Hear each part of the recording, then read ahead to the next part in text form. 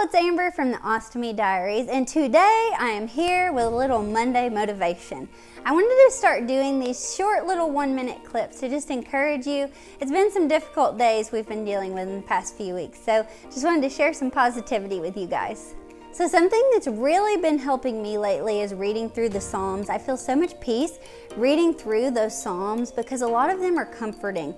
You know, in the Bible, so many people went through difficult things, and these Psalms really just speak to my heart. In Psalm 91, it says, "Whoever dwells in the shelter of the Most High will rest in the shadow of the Almighty."